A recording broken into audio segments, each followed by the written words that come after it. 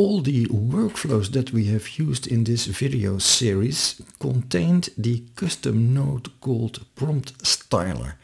And when you download that prompt and install it, then you already have a whole lot of styles to work with. But there was a person called Diva who created 78 more styles even. And I had a look at them and I like them. They are all quite nice.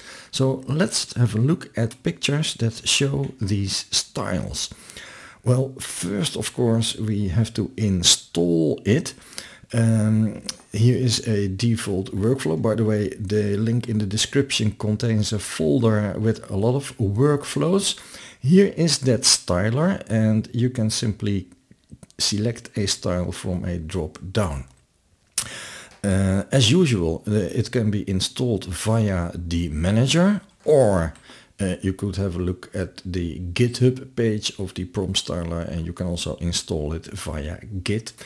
And then how to get these 78 extra Diva styles? Well, they can be found on Civit AI. The link also goes in the text. There's a download button there, and when you have downloaded it, it is a zip file. So go to your download folder, into that zip file, and a few levels deep you find the SDXL styles diva.json.